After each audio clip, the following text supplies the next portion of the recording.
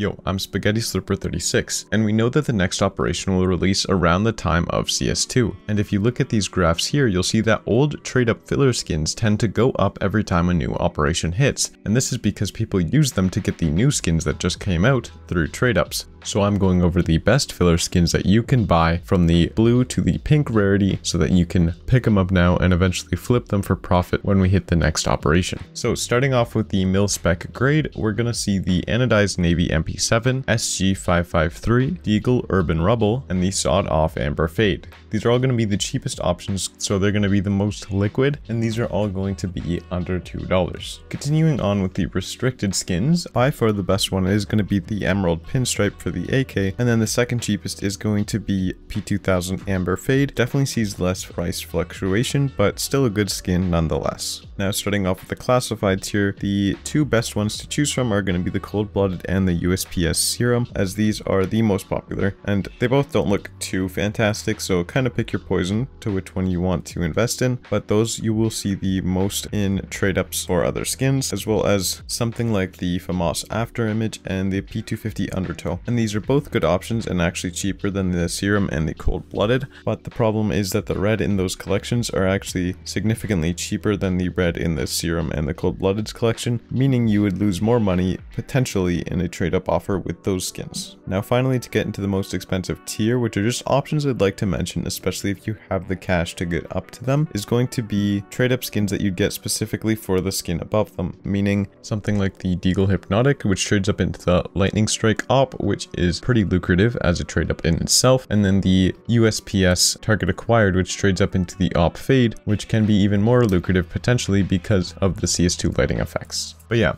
I hope this video helped, and this was just to give you an idea of what skins you could look at and maybe some ones that you potentially want to buy. And if you want a full explanation as to why these skins are good as an investor, check out the video on the top right as it explains everything. Now I hope you enjoyed, and if you did, please consider subscribing. I'm trying to hit 8,000 subscribers by the end of the month. But yeah, that's all I wanted to say. Bye bye.